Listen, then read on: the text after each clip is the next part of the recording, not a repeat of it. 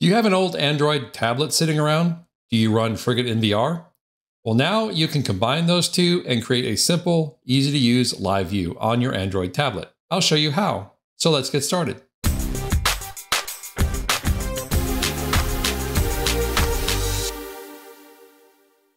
When looking through the Frigate NVR Reddit thread, I came across this article right here. Periscope Android 2.2 Plus Live Viewer for Frigate. So I've had some tablets sitting around that I've not used for a long time, and one of them is my Nexus 7. This is a very old tablet, Google Nexus 7. And I don't even know what the specs are on it. It's just so old. But right now what you see is it's running a live view of my Frigate NVR and the cameras that I have connected to that Frigate NVR. So I figured when I was looking at this article that this would be something I could use a tablet for. And so far I've been really pleased with it. So this is a thing that, or a tool, an application that was written by Mostlychris. If we go over here to his releases page, this is the Periscope for Frigate NVR. And this is a sample picture of something he's running, I guess, with some cameras on the Frigate NVR on his tablet. What this does is it takes an old tablet, and again, this Nexus is super old. It's, I don't know, many years old. And it's pretty underpowered for running most things these days, but it can run this. So this shows a compatibility of Android 2.2 and up. You can also run it on Android TV, although I haven't tried that yet. I don't really have a TV to, I mean, I do have a couple of Google TVs, I guess. I've never tried sideloading anything on those, but I guess it can be done. So it's super simple to set up. I will show you that here right now, as a matter of fact. I'm going to be showing you on my Tab S tablet because it's easier to screen record from that than my Nexus, but same principle applies. All right, so you're going to go to, actually you're going to go to the Mostlychris GitHub page. And from there, you just click on releases over on the right-hand side. And then you see two versions as of this recording, 0.2 and 0.1. You're going to get 0.2, and the changes there are that they allowed self-signed certificates if you're running HTTPS, and then you have some options for semi-automatic updates. You want to download the APK file. So before you click on that, let me just tell you, if you are curious about security or you have a security issue downloading APK files, you need to own your own security. So if you don't want to do this, don't do it.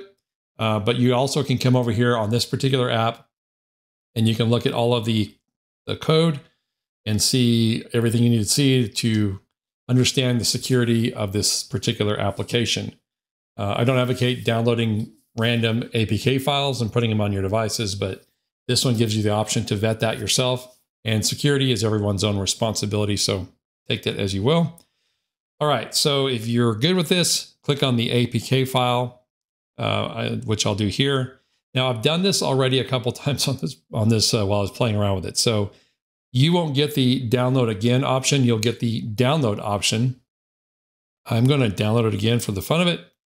And then I'm going to open this file.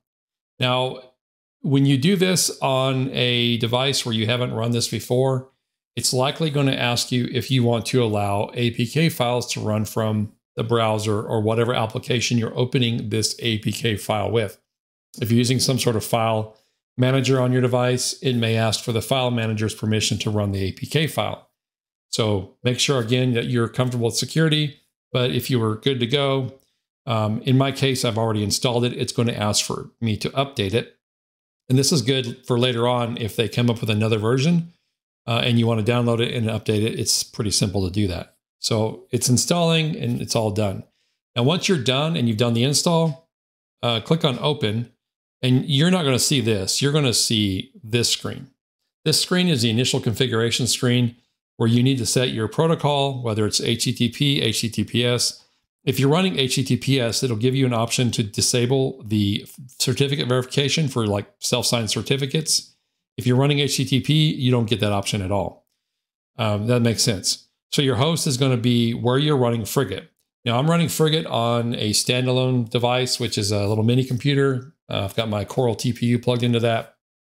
It's a little tiny Optiplex device, and it is directly accessible from my network. I am not running it in Home Assistant, although I do use Home Assistant for the alerting and for some other things through the Frigate proxy. So if you're running the Frigate on Home Assistant device, you need to be able to get to the port it's running on and the IP address it's running on. I don't know for sure in the add-on if it allows you to open external ports, but if it does, you may need to do that. Your mileage may vary, but anyway, I'm running it on a standalone device. All right, so set the host, which is what my standalone device is. It's a local IP. I think it will do DNS resolution as well, especially if you're using a SSL certificate on it. Port is the port that you're running it on, 5000 default.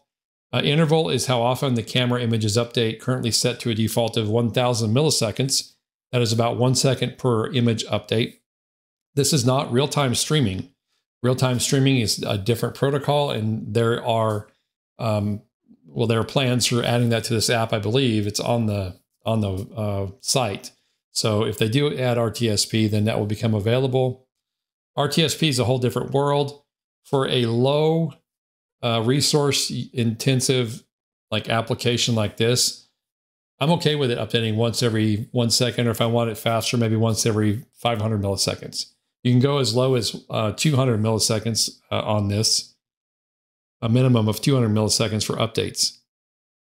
But it's not designed to be like a full-fledged Frigate app. It is just a live streamer that's simple to run on underpowered devices, and that's what I like about it. There is also a timeout on here. You can set image format to the JPEG or WebP. As of this one, display implementations, image view or surface view. You can ignore or not ignore the aspect ratio. I'll talk about that more in a minute. Automatically check for updates. That's version 0.2 allows you to do that. I don't know what happens when there's an update because I haven't seen one yet. If you're using credentials, you need to place them in here as well. If you send this over HTTP, it's going to be unencrypted over your network. Keep that in mind. Again, security is your own. You need to do what you need to do to make your stuff secure. All right, that's all the stuff you need to set on this page for now. I'm going to go out of it with the left arrow, and you'll see now what the image looks like. This is the way the thing initially sets up with 4 cameras. It picks 4 cameras at random, I guess, or I don't know, alphabetical, who knows. It puts 4 cameras on your screen as a default with ignoring the aspect ratio. So everything is all together and it's all without borders. If I come in here now and I change the aspect ratio or tell it to use the aspect ratio, then when I come back, you'll see that it's made a little bit of a change. The camera images are less spread out or stretched, and they are there's a little bit more empty space on your screen. So it's really a personal preference how you want this to look. It does come into play here a little bit more in just a second. I'll show you. So this is 4 cameras. It picks those 4 cameras out of the box by default, whatever method it chooses. Now, there's no configuration buttons on the screen, as you can see right now. To get that, you just tap the screen anywhere, and you'll get these 2 little gray boxes in the top left corner. One's a wrench, and one's 3 lines. We've already seen the wrench. That's the settings page. Clicking on the 3 lines there now takes you to choosing the camera and the camera order. Right now, there's 4 cameras picked on here. Let's say I want to add 2 more cameras. That's good. And then I hit the back button again, and now I have 6 cameras on here total. So I have 6 cameras with aspect ratio not ignored, and it has them placed on the screen like that. The doorbell camera is a little bit of a different type of camera, so you can see what it does with the image. If I tell it to ignore aspect ratio now, you'll see that it kind of fits everything into the nice little boxes. It might squish or stretch images just to make them fit on the screen. And depending on the screen you're on, it could be really wonky looking. So you may want to just keep the aspect ratio for your cameras so it uses that. Now, if I go back here and I choose 5 cameras, let me get rid of that one. And I go back. Now you'll see that if you tell it to use the aspect ratio, not ignore it, then you'll get these nice little aspect correct images of your cameras. And they're updating once per second. You also see that there's 2 cameras on the bottom that are bigger. That's just because that's how it fits it on the screen. If you want to change the order of the cameras, let's say I want to make the driveway and front porch bigger because the bottom ones are bigger. I'm going to come over to the arrows on the right, and I'm going to step those down to the bottom. So that's the driveway at the bottom. And actually, I don't want it to be below the front doorbell. Oops. I'm doing this without looking at it properly. Okay, so I have driveway on the bottom and front porches on the bottom already. So if I go back, my two main areas of focus are the front of the house, and you'll see that those two images are bigger on the bottom because that's the way the system renders them when it puts them on here. You can see that you can choose the aspect ratio or not choose the aspect ratio. You can choose the cameras you want to display. And if I want to display all of them, then I can do that. And you have small ones up top and big ones down at the bottom. And then I would probably put the doorbell up out of the top three. So right there, and then come back and do it. I mean, you can mess around with it, right? However you want to lay your cameras out on the display. It's designed to be super simple to use and no muss or fuss. Now, if I do this with the aspect ratio ignored, let's see what it looks like. Yeah, it just makes them all into square boxes except the top. You see now the top is very tall and skinny. That's what I'm talking about. I don't really like that view because everything's kind of squished and, you know, not normal. So I just leave the aspect ratio in play, and then I do this. And I usually will remove one or two of those cameras. The doorbell's kind of wonky there. But anyway, that's the view here. Now, like I said, it's 1 second per update. If you want to view something in real time, more real time, you just click the camera and look at that. Love construction workers here. They are driving that tractor down the street, and it's default to 100 milliseconds. So it's updating rather quickly. So if you choose a camera like this and you open it up, it'll default to 100 milliseconds. And it'll get back out of this view. When you touch it, you'll see the little grid up there, the little gray box. Just click that and you're back into your main view. And that's as simple as it is. So this is designed to be a simple to use live view of your cameras that you can run in Frigate. It took me all of what, 30 seconds to set it up? Very simple. It's been super handy. I've been running it for about a week and I love it. It sits on this little tablet on my desk. So when I'm working or playing around at my desk here, I can see what's going on around me, considering I'm in a room that has no windows. This is very helpful. And this sits on a little stand, or I can, if I want to walk around with it or set it somewhere, it's on a battery. So it'll last as long as the battery's good.